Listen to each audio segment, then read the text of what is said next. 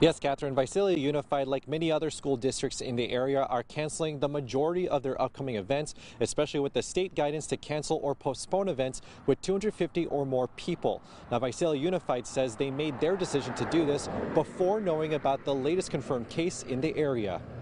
We still don't know much about Tulare County's confirmed case, only they tested positive here at Sierra View Hospital last night, and they did go to numerous public places before testing positive. As public health officials continue to track the patient's recent whereabouts, they want to assure everyone there's no reason to panic yet.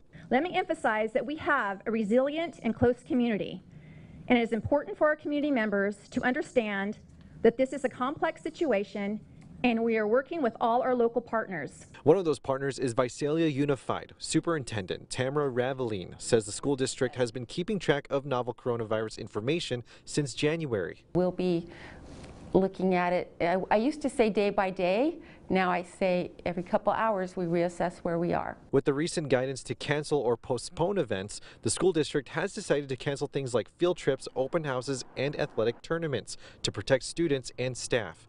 CIF league games are still on the calendar though. We do understand that some of the surrounding districts in the Central Valley have started to cancel all high school athletic events, and we will continue to work with our county health officer and determine if that's the direction that we should go. Now, the Tulare County Board of Supervisors has recently adopted an emergency declaration to hopefully get more resources into the county in case any more cases pop up. Now, the county is going to be ratifying that at the next meeting on Tuesday.